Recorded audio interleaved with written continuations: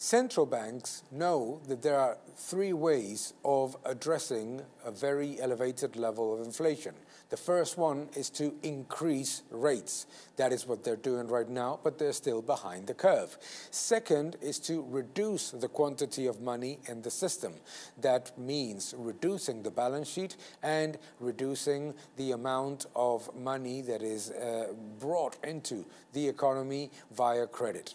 The third one is government spending, cutting government spending, because governments weigh between 25 to 50% of the economy in most developed economies, and therefore it is a very, very powerful inflationary tool when they spend and deficit spend like there's no tomorrow.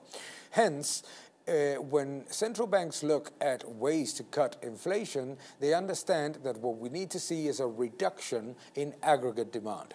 If aggregate demand is going to fall, but it's not going to come from a reduction in government spending, which means that 50% of GDP is not cutting spending. Think about this. The aggregate demand estimates that everybody are assuming, that people are assuming, the aggregate demand reduction is going to come entirely from the private sector. And if it comes entirely from the private sector, it means a deep recession.